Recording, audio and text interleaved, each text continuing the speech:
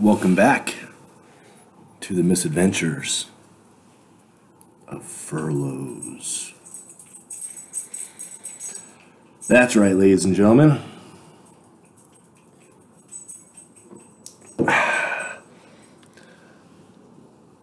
Gonna be going on furlough, but it's not as bad as it sounds. So I'm in construction, so we're considered an essential service, and we still have a lot of work to do. But in order to cut costs for this next year, they have determined that everybody in the company, salaried, needs to take a mandatory 1-week furlough between now and April 30th, basically our 6-month fiscal mark. So our quarter one starts in November for us. So November to April. So within 6 months, we've got to do a 1-week furlough, which honestly isn't that bad. Still get all my vacation time, just don't get paid for the furlough.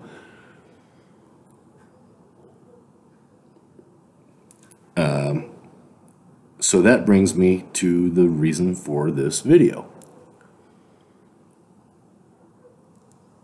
I'm sure there are a number of you out there that have had to deal with something similar to this, where you've either lost your job or been furloughed or laid off or been injured and couldn't work. So what are you doing about it?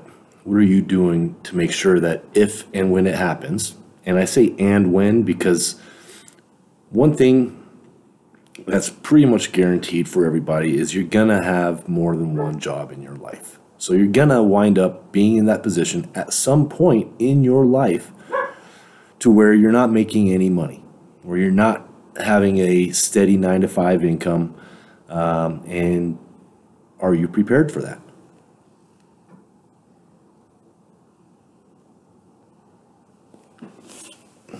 A lot of people in this country, in this day and age, are not. They're literally living paycheck to paycheck. And that's a scary thing. If you lose your job, to all of a sudden not have a paycheck and not be able to make your bills. I'm fortunate. I make pretty good money in my job, and we spend a lot of money, but a lot of that's discretionary. You know, it's not money that we absolutely have to spend. And I've got an investment that generates a return, and I also do work on the side. So I've got a couple different streams of revenue. My wife does not work, so you know it's just me bringing in the money. I say she doesn't work. Let me rephrase that. She doesn't get paid a salary or an hourly wage from a company. I pay her for cleaning of the Airbnb. So she does make money. She does work. She's a very hard worker.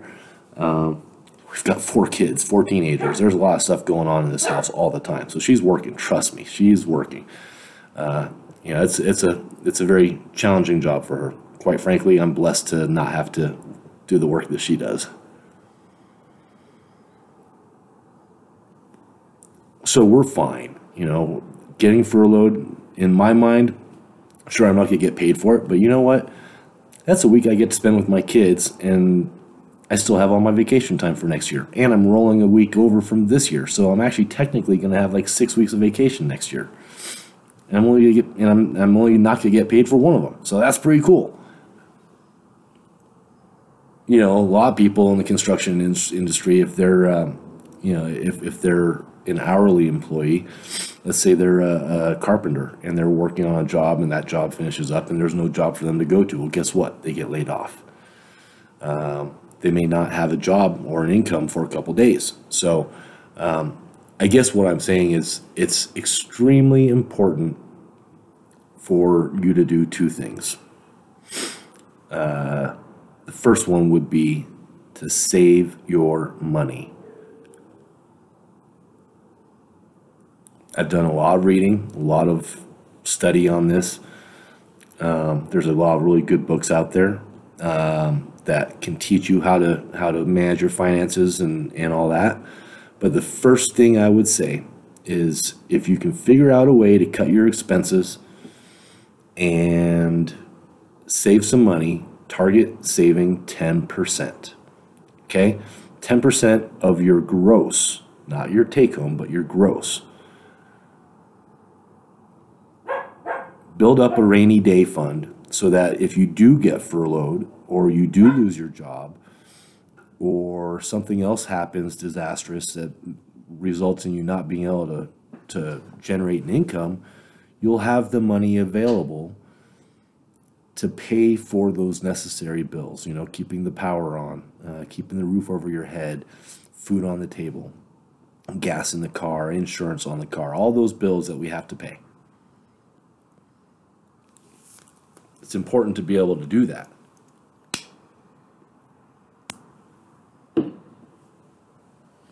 Quick aside, I am smoking my Country Gentleman, and in it I have a light English blend that I made myself. It's my Mixture 001. I'll give you guys the recipe one of these days. I gotta find it. So, that aside. So the first item, save your money. 10%. If you can't save 10%, save 5%. Save whatever you can. Forgo that morning Starbucks run. You know, that's $5 right there.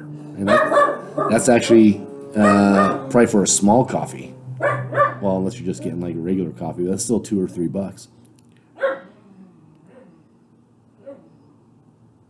So save your money, because you just never know when you're gonna lose your income. Secondly, if you have been saving and you've got a decent chunk of money set aside, what's that money doing for you? Is that money just sitting in a bank account generating like 0.05% interest every month? Or do you have it in like a CD or a money market fund that's going to make maybe 2%? By the way, inflation's at least 2%.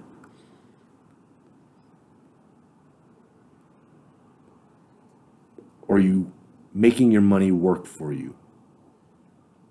What I mean by that, is it generating any income for you? So, I have my Airbnb. You can see the videos on my YouTube channel. Just go ahead and click through until you find it. But you know, I've got like an Airbnb tour. I've got the starting an Airbnb, are we crazy sort of video. But I took, in order to make that work, I took some of my retirement funds, some of my IRAs and 401ks, and I actually liquidated them, paid the taxes on them,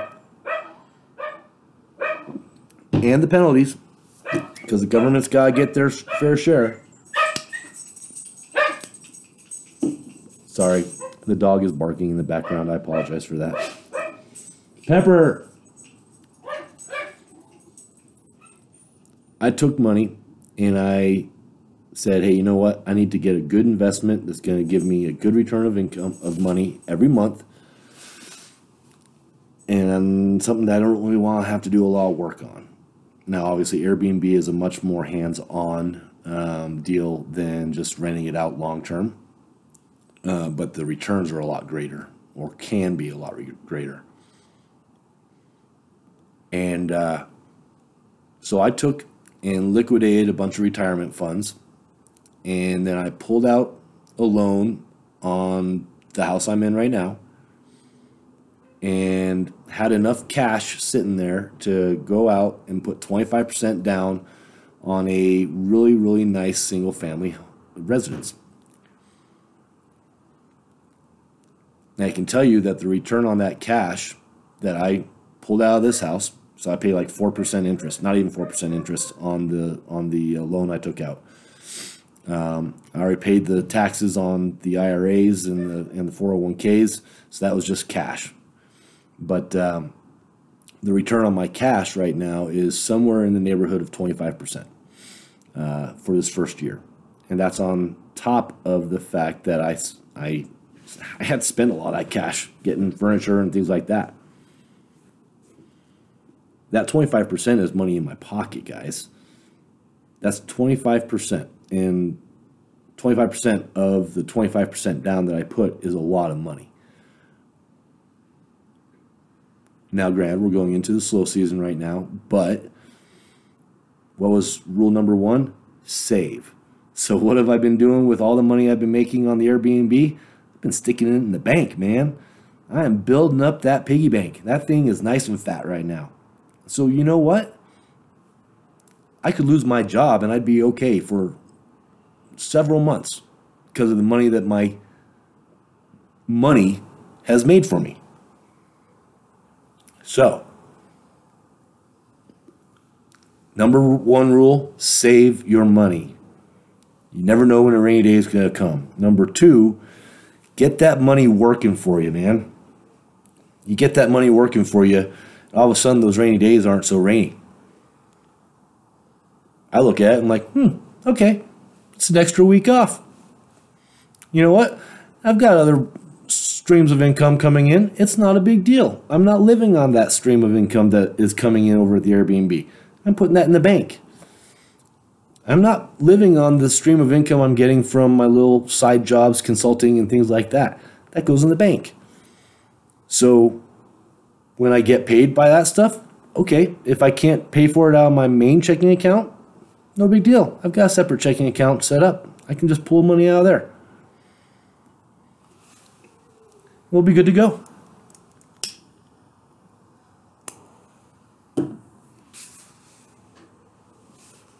I know it's not a topic about pipes. It's not a topic about tobacco. But it's an important topic nonetheless. Because look at me. I'm 43 years old. I've been working in a career for about 20 years. I got about 20 years to go, God willing. Unless he chooses to pick me off earlier. If he chooses to pick me off earlier, so be it. I know where I'm going.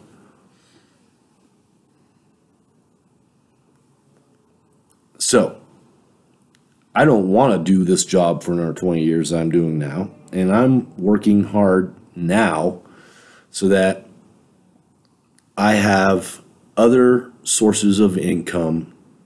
Right now they supplement, but eventually I hope they will replace my income that I generate from a 9-to-5 job, which actually technically is like 6:30 to 5:30, but whatever. That's construction for you.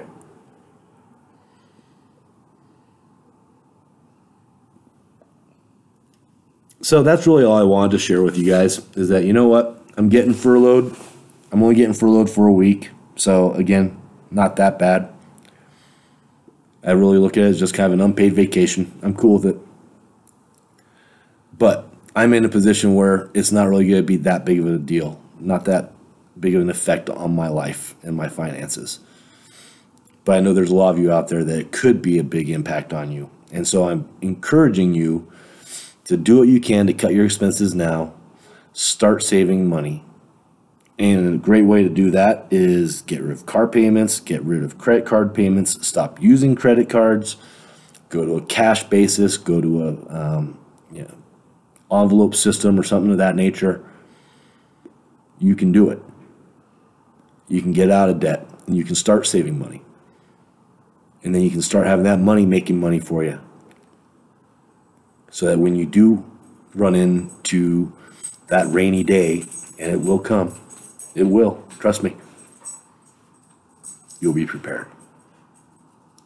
Appreciate you all watching, and happy smokes, folks.